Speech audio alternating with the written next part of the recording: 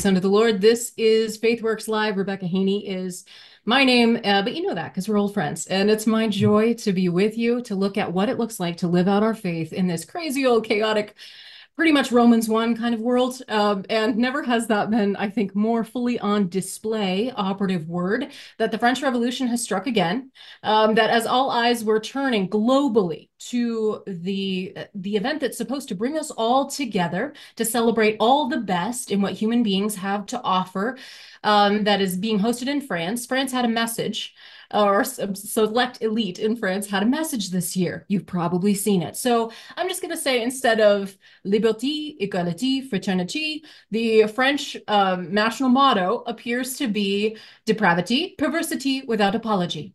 And to speak to this subject, because I've waited a little bit to render my opinion, it seems like even Christians were divided on how to properly receive and how to properly respond.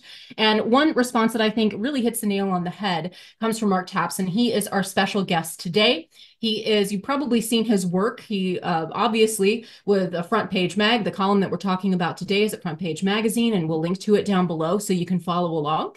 And he's also the Shillman Fellow on Popular Culture for the David Horowitz Freedom Center. It is our honor to have him on the airwaves with us today. Mark, thanks for joining us. My pleasure. It's my honor. Well, it's mutually honor. See, that's a great place to begin. Yes, Looks like the beginning of a beautiful friendship, Mark. sounds good. You spoke boldly about this situation, and I really appreciated that right off the bat. The first response that I heard, just so in case anybody's been under a rock, the giant parade, the giant event that's supposed to introduce the Olympics and again celebrate and unite and bring everybody together. For some reason, the message that the committee that decides these things put out there was one of open debauchery, an open mocking of not just faith or God, but specifically Christianity. And I think that is important to bring out, and you hone in on this. Why do you think this is so important? And why is this, has this, to me, it couldn't be any clearer, but there's some people that have kind of muddied the waters on this.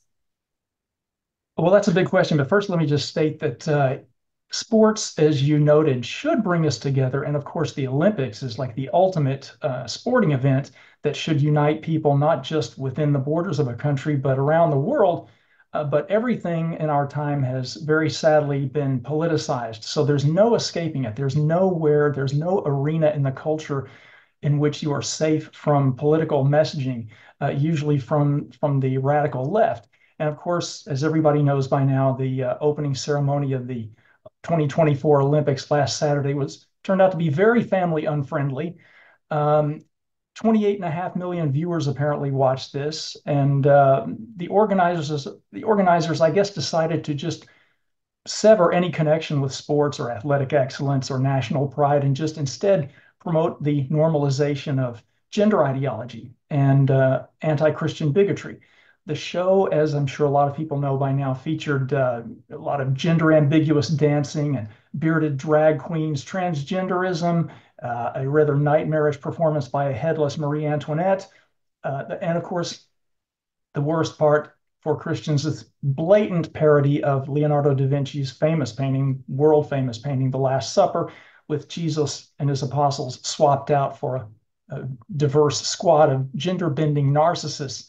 Um, it's important because it's the culture, and the culture is everything that we swim in today. It's as the saying goes, politics flows downstream from culture, and so the culture is where everything begins, and it ends up, being politicized. But this is everything that we swim in, and a lot of Christians, I think, felt, well, okay, we were told anyway by some people in the media. I'll pick on The View specifically because I think Whoopi Goldberg said this, that It if is a anyone, target-rich environment, Mark. yes, Whoopi Goldberg told Christians or anyone who was offended by the Olympic ceremony that they should just turn off the TV. Well, that's not enough. I mean, that essentially just means that we are buying into our own marginalization in the culture. It means that we're not allowed to criticize when open bigotry is directed at Christians. And we are being increasingly marginalized in the culture and reaching a point where I think we're going to move beyond what you could call soft persecution and into the harder kind that Christians are facing in less civilized places around the world. But that's why it's important. That's why the opening ceremonies of the Olympics were important, because the messaging was specifically anti-Christian. And I'll explain why, if I may continue to ramble. Uh, No, please there's do. there is a reason that, and you noted yourself, it was specifically anti-Christian, not just anti-faith, because of course Muslims weren't offended by this, Buddhists weren't targeted. Uh, in fact, I think you could go so far as to say this performance was satanic. It was certainly demonic, and I think you could see. I mean, I can, I'm going to digress here for a moment and point out that. Over and over again in recent years in the culture, I think anyone who's been paying attention has seen increasing satanic symbolism or flat out open Satan worship in Hmm. shows that are very widely viewed, like award show performances like MTV Music Awards and the Grammys and that sort of thing. So this is something that's beginning to dominate the culture as Christianity is just openly targeted and marginalized. So the organizers, they decided, to promote this normalization of sexual perversion intentionally as kind of a message that, hey, we are queering the culture. Get used to it. We're here, we're queer, get used to it. And if I could just explain this for a moment, queering the culture is not about turning everyone gay. Queer doesn't mean quite what people of my generation used to think of the word. Queering now is what gender ideologues refer to when they talk about subverting and inverting the culture, Hmm. subverting and inverting all societal norms, all our traditions, our morality, religion, the nuclear family, every standard that supports Western civilization, which used to be called Christendom, must be deconstructed by these people and demolished so that they can erect a new collectivist utopia on its ruins. And Hmm. that's what queering is about. And that's what the messaging was of this opening ceremony was we're going to queer the culture. It had nothing to do with sports or athletic excellence or any of that. The Olympics organizers, I think, were taken a little bit aback by the degree of outrage that was expressed on social media, but then they issued a kind of a perfunctory non-apology in which they said, gee, we're sorry if anyone was offended. Hmm. The artistic director claimed laughably that he did not intend to be subversive or to mock. Oh, pardon me, just lost Oh, my whoops. screen here. That Uh, happens to the best of us. yes, he claimed that his intention was not to mock or to shock, but of course it was. Of course it Hmm. was. No one believes that. No one believes his statement, at least of all himself, I think. His deeper intention was to normalize this anti-Christian, anti-family, anti-Western worldview. Yeah. And I think that can't be overemphasized because immediately I heard the apologists come out, including some surprising voices, where you have people that are specifically, again, kind of explaining it away. And I hear this again and again when we're talking about the open satanic imagery. We had here in our own home state of Salt of the Earth, Iowa, we had a literal, an altar to Satan set up in the Mhm. state house. And it was to prove a point. We kind of talked all about that. And the outrage is part of the point. The outrage and the backlash is to say, look at these crazy Christians, look at how Yes. they try to prove kind of whataboutism and use Yeah. that to push their agenda. So there is part of that that is just one epic troll, but then there's also a much deeper and much more insidious, nefarious agenda at play here. And I'm very glad that you're being open about this. I think there were some Christians that were confused as to how to respond because they understand the offense that's happening. And Mhm. then they're being also told that they need to shut up, sit down, be tolerant. You're misunderstanding, you silly backward, 21st century America. You just be quiet. If you don't like it, it's because you don't understand it. You haven't done the work to understand it. Don't you know that it was a bacchanalian representation? It was supposed to be a parody of Diogenes. Don't you know? And I'm not sure that that makes it any better, number one. But number two, it's also not true. specifically and Yes. intentionally, and according to the performers that were making their statements, according to the titles of the scripts, they were openly proclaiming that this was supposed to be the Last Supper on the set. It was a Yes. new interpretation of this that featured not only men in beards and dresses, and people that are openly mocking and openly subverting God's design for sexuality. But one thing I haven't heard talked about was that there was a literal child in the front, obviously partaking in all of this. And to me, that's the bullseye of all of the most damaging parts of this. Is just like that gay men's choir sang a couple of years ago, supposedly in jest, "We're coming for your children."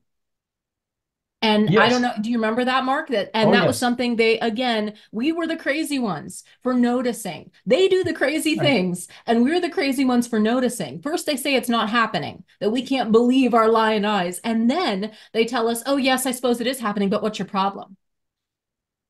Yes, exactly. Look, Christians in America and in the Western world, generally speaking, need to understand that this conflict goes beyond politics and even culture. We are engaged in spiritual warfare, and we need to gird ourselves with the full armor of God and go to battle, or we will find ourselves even more marginalized in the culture than we already are becoming. And as I alluded to earlier, we will begin to face persecution that's not just of the soft cultural kind where we're mocked openly in Olympic ceremonies and by the co-hosts of The View, but the kind that, as I said, the kind of hard persecution that Christians are facing elsewhere. Now is the time to stand up and fight for our faith and push back. It's not enough for us to simply turn off the TV or to say, I don't care what they say in Hollywood, or I don't care what kinds of movies I haven't been to a theater. I hear this a lot from conservatives and from Christians is they have turned their backs on popular culture.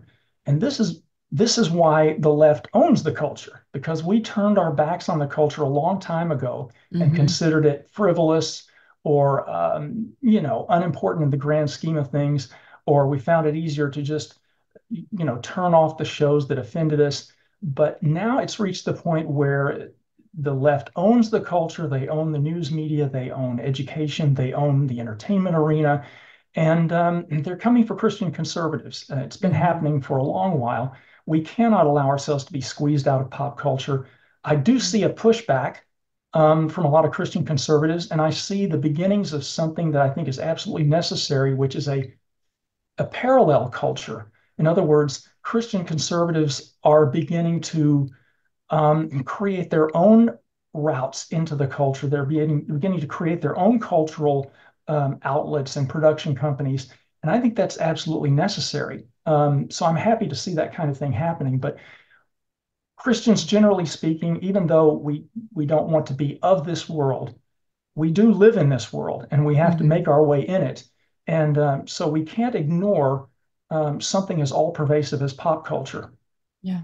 And I think we're the only ones that have seemed to be confused about that for a long time. I'm glad to see this sort of wake up call. I do believe that one of the greatest gifts that we have being made in God's image is his creativity, and that we can express the great good news that he's given us over and over again in as many ways as there are people. Every person has a story. We love the story. Our God gave us his story, and all of history points to him. So why can't we use the gifts he's given us in creative ways? I think the problem with Hollywood isn't that it was designed to be a cesspool somehow. Same thing with government. It's that we retreated. Our strategy had been to not confront and yet retreat. Yes. And then brave Sir Robin bravely ran away. And here we are in this position where now we've got to work twice as hard even to be heard, because we've been Yes. silenced by our own consent, unfortunately. Now, there are many Christians speaking up, and I will say, just to pivot quickly, that there are lots and lots, many, many more Christians speaking up now in light of the news that I've just seen today about a horrible situation where you had a male boxer who was Oh, allowed, yes. turning back to the Olympics, who was allowed to compete in the female games, and Yes. so dramatically and so deeply beat his female opponent, as in literal beating, like punch Yeah. to the face of the Italian boxer, that she crumbled. And it was like 45 seconds. It was some unheard of, just dramatically short time. And her words were, "It's not fair." It's not just, this isn't right. Like, it's totally different to box against a female versus a male. And we're looking at this as people who call reality our home. And we're thinking, of course, who would allow this to happen? Of course it's unfair. Of course it's unjust. But if you buy the lie, if you buy the lie that men and women are interchangeable or that he is a she, then there's no distinction that you can make. And therefore, there's no protection that's offered for women who deserve to have. I mean, think of all the female boxers that are now in a position of literal oppression because they've elevated a man to take the place of the woman. It's not fair. And yet we have no ability to speak truth or to speak reality into this because we've abdicated that position. Yes, we've advocated it. And the left has known for upwards of 80 years that the culture is so important. I mean, that's what cultural Marxism is about. The Western cultural elites now who run everything are cultural Marxists, whether they would acknowledge that or not. And cultural Marxism, just to define it real quickly, because I've met a lot of conservatives who don't really understand what it is. And people on the left say it's just a conservative boogeyman. There's no such thing as cultural Marxism. There is such a thing, and it has an intellectual history. Cultural Marxism is basically the application of this Marxist paradigm of oppressor versus oppressed, not just in the field of economics where socialism and communism fail spectacularly, but to the culture where this kind of paradigm is spectacularly effective. And by effective, I mean that the cultural Marxists have understood for 80 or more years that politics flows downstream from culture, and they've spent that period of time infiltrating and subverting all the institutions and organs of the culture. And so the result is what we're seeing today, which is a culture that embraces this sort of gender ideology madness so that you have male boxers beating up on female boxers and people supporting it, people on the left supporting it because it suits their agenda. It's a culture. The cultural Marxism is basically an anti-Christianity, anti-nuclear family, anti-capitalist ideology with all that is opposed to all the elements that have made us the greatest civilization in history. So that's the culture that we have now, is one that's inverted to the point where someone who practically defines normal, like J.D. Vance, is now being smeared as weird. So we live in a topsy-turvy world now because, as you said, we have abdicated our responsibilities in the culture. We weren't even aware that it was going on until it was too late. And so now this is the kind of culture that we're up against and that we have to push back on. Yeah, he's not the one dancing around naked in blue paint in the streets in front of 28 million people. Weird, huh? That's so weird. So I weird. know. He actually believes in family and marriage and, children as the future. That's so weird. What a nut job. You know what? I'm proudly weird. I am happily one of the peculiar people. Some of us are just more peculiar than others. That's all I can say. Some of us had a head start. Mark Tapson is our special guest here listening to FaithWorks Live. So what do we do, I guess, is the big question. I think Christians are conflicted moving forward about how best to engage the culture. And some of us have started kind of turning inward. I've been rebuked, actually, about this topic and my speech on this topic. So we'll see if Mark agrees, disagrees, and how we can move forward. Because if this is the state of Western civilization, I think we're kind of looking at the ash heap of history is on the next exit. So we need to turn about. We need to figure out a way off this crazy train and back towards reality. God willing, he is good. He's still on the throne and he gave us today. So let's see if we can do some good with it with Mark Tapson when we come back. You're listening to FaithWorks Live. In today's world, security has never been more vital. And at FaithWorks Live, we're proud to partner with VeriGuard Security. It's a professional physical security service, and they're really raising the bar in security and private investigations. Whether you need a team of professional officers to protect what you have worked hard to build, or their mobile security units for multiple properties or large locations, from business or corporate properties to your home or neighborhood. Perhaps you've got an event coming up. They secure quality security coverage for events large and small, because it's about peace of mind and protecting you, your family, your team, and your property. Settle for nothing less than the best when it comes to your security. You shouldn't have to compromise. When it comes to security, you can trust VeriGuard. Contact them today at veriguard.us. That's VARA guard.us. For security service you can trust Verigard.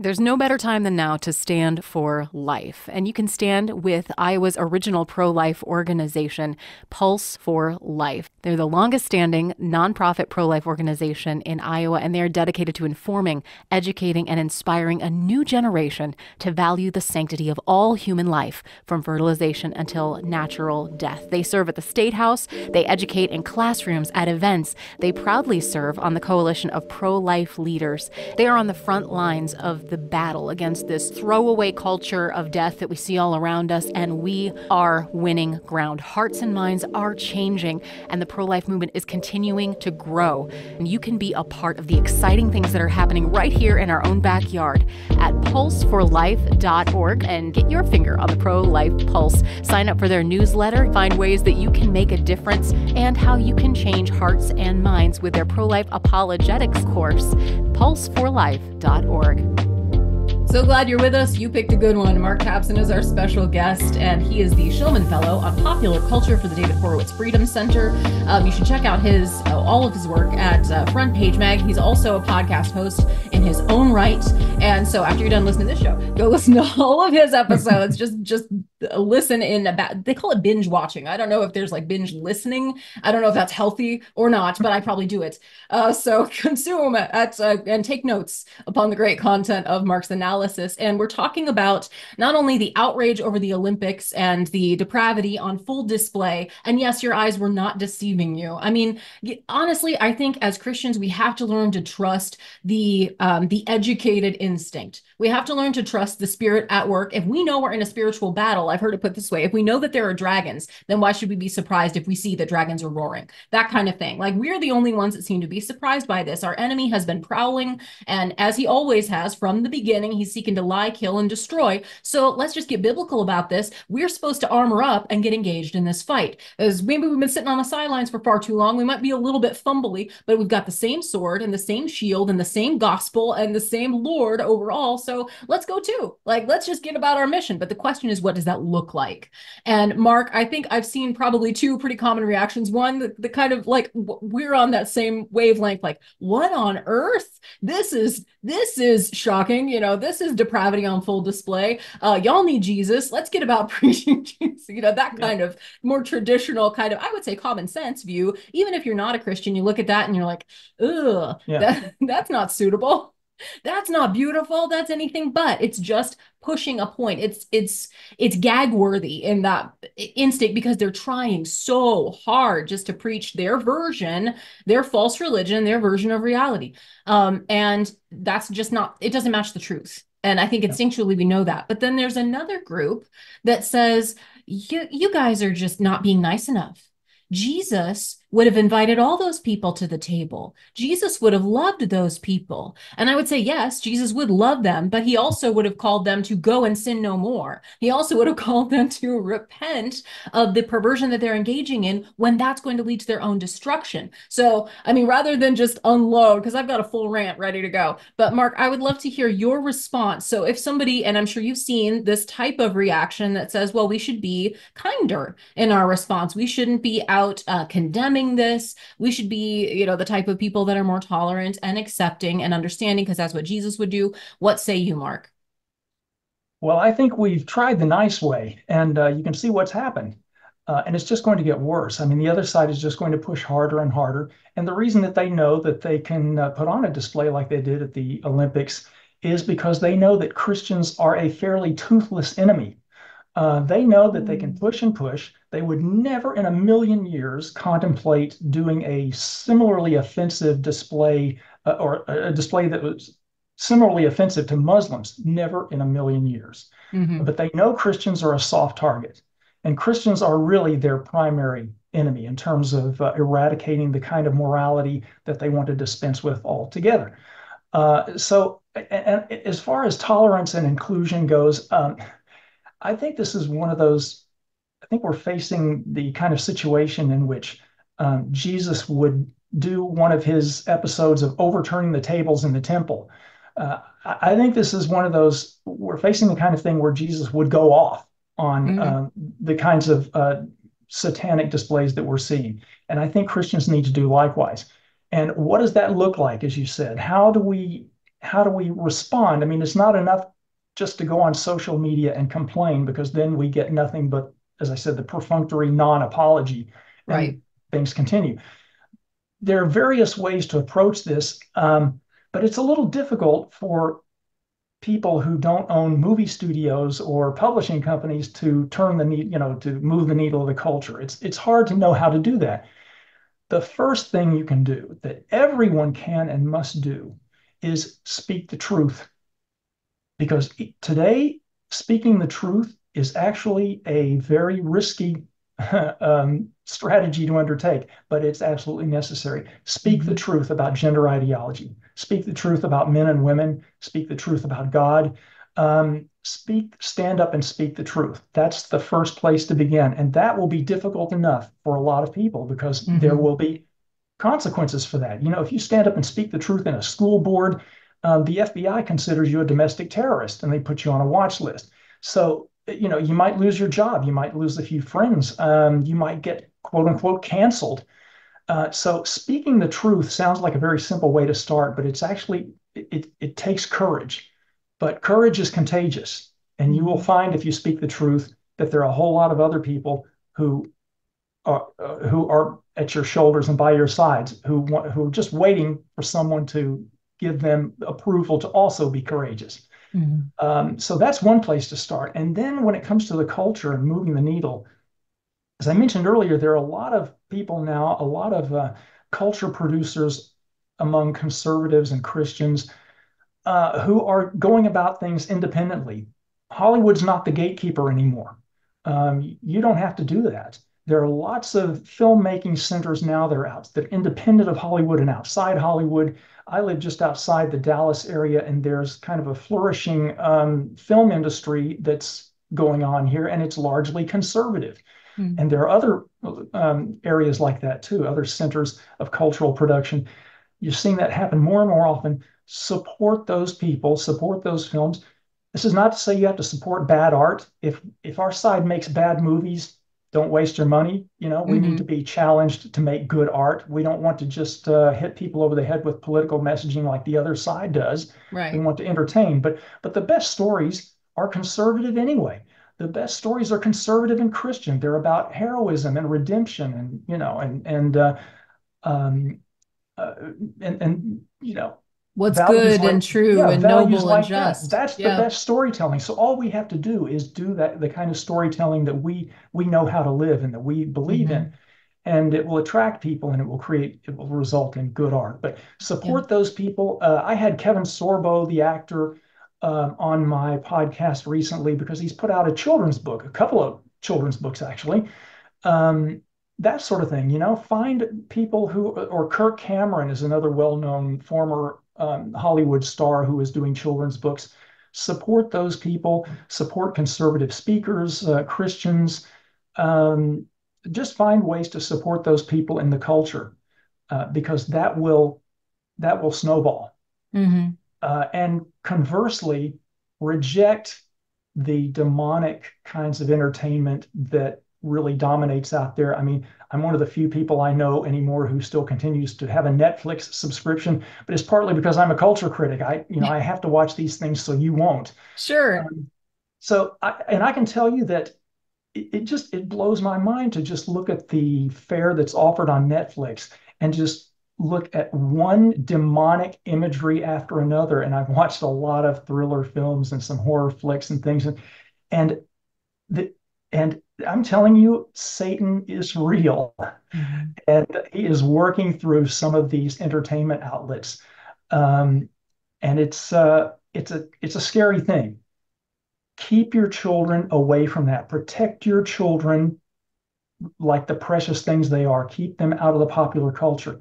I Hmm. homeschool my 5 kids. My wife and I homeschool our 5 kids, um, and I urge everyone to do that. I know most people are not in a position to do that. I'm actually pretty blessed to be able to do that. Most people are not in that position, so I don't fault them at all for that. But if at all possible, uh, sever the connection between your kids and pop culture, because it's in a bad place and it's Hmm. coming for your kids. Yeah. Um, Right, So and we're not fear mongering by saying that either. We're not absolutely conspiracy theorists. not. They're Yep. they're more open than ever before. They're Yes. literally dressed up in devil costumes and saying we're coming for your children. Just I take don't know how much more obvious it could be. just take a look at Drag Queen Story Hour. Have you Yeah. ever seen anything that's more openly demonic and geared toward the sexualization of children? I mean, Hmm. these aren't the drag queens of, Some Like It Hot, or who is Walter Matthau and who are the stars of Some Like It Hot? But that not they're not the drag Jack queens Lemon. anymore. Jack Jack Lemmon, Lemon. thank you. Yep. Yeah, You're welcome. it's not drag queens like that anymore, or Benny Right. Hill. These drag queens they look like something straight out of a nightmare, and that's intentional. It's because they're demonic. Hmm. Um, it's demons at work in the culture, and they're targeting your children. So it is not fear mongering. It's right there out in the open, as you said.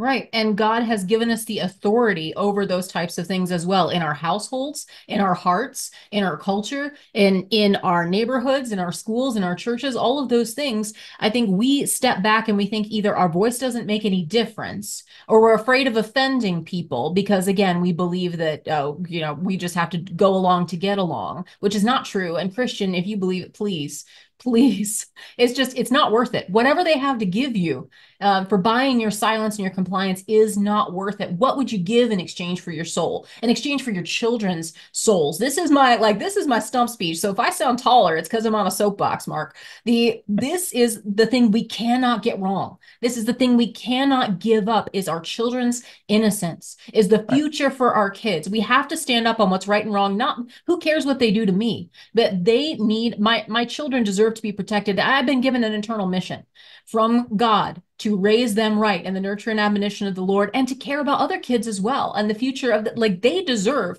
the same preservation of their innocence, the same instruction in what's right and what's wrong, good for life, good for flourishing. That's what God's plan is. So either we're scared of the culture, which we shouldn't be, we're confused about what's happening, which hello, it's obvious, or third, we don't really believe in the power of Jesus Christ the way we say that we do. Because if we believed in that story, we would live like it. If we believed in that power, if we believed in the power not only of the redemption aspect as well, but also the power to judge. The same Lord is is love personified, the love that rescues, the love that saves. But he is also the coming King who's going to judge the quick and the dead.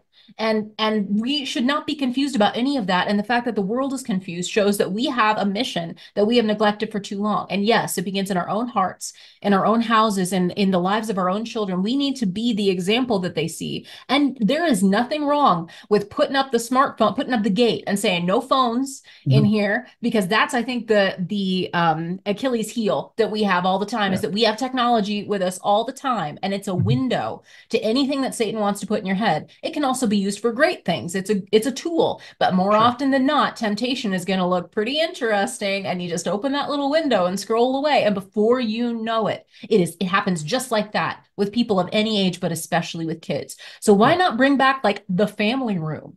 Why not bring back like there's one TV in the corner of the room and we can choose what we watch. We can, there's one computer in the room. Like, I mean, let's apply this practically speaking. No other generation has had this particular temptation, but every other generation has known what to do when a threat comes for their children, they protect. And that's where we have to be mama and papa bears. Mark, are you with me?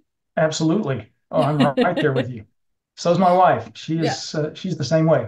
Rock on. Well, from one homeschool family to another, represent, rock on, keep the Yeah. faith. We're over here with six at Haney House, and it is not Oh, easy, but it's so worth it. And I don't think yes. there's anything else we'd rather sacrifice for. That may not be everybody's story, but it's an increasing number of people's stories Hmm. because we cannot continue to allow the culture to raise our kids. Is it Vodi Bakum that says we send our children off to Caesar and are surprised that they think like Romans? Yeah. It's that idea. And if you're a Christian, if you are a person who believes that children deserve better, we have to give them better. And there's nothing I would rather sacrifice for than that. than their minds, their hearts, their souls, because that's literally what we're talking about. Mark, it has been a true honor to have you with us. I've learned and grown through our time together, and your influence is one that I recommend so highly. Thank you. I think you're such a thoughtful analyst in the way that you present things, and I appreciate your boldness in this area, especially, like I said, there's a temptation sometimes, especially among very intelligent people, to try and nuance their position. And before you know it, you start equivocating and then even compromising. So thank you so much for being bold about telling it like you see it in a very thoughtful way. Thank you. I'm honored, as I said. Well, we will link to your article on the Olympics below, also to everything that you're doing at Front Page Magazine so people can check out all your fine work. And from all of us here in Iowa to you or wherever you're listening, thanks again. Thank you. God bless you for listening. It's kind of tough to realize what you're up against, but I'm probably only at first. Like, this is just, it's a reality check for all of us. So I call this an armor up conversation. If this has motivated you, which frankly, I don't know, I'm fired up. So maybe I'm just built different, but I'm fired up. I'm ready to go. Lord, show me. It's today. It's his. And we are all immortal until we've accomplished what he has put us here to do. So you shouldn't be afraid. Do not be afraid, for he is with you. Don't be discouraged. We have the option right now. We have the ability to serve right now, and you can be an influence that will make an impact for you, for your family, for your kids, for your neighborhood. You don't know how far your light will shine. Just standing up and saying, no more crazy. I'm with the God of reality. You know, he's God. I'm not. I'm going to do things his way because it's so good. It's so good, y'all. He's the author of life, and he tells us how to live for abundant life and flourishing. He is the way, the truth, and the life. So let's live like it. Thanks again to our special guest, Mark Tapson. And until next time, our mission, should we choose to accept it, is to love God, to serve people, and to live free. Thanks for listening to Faith Works Live.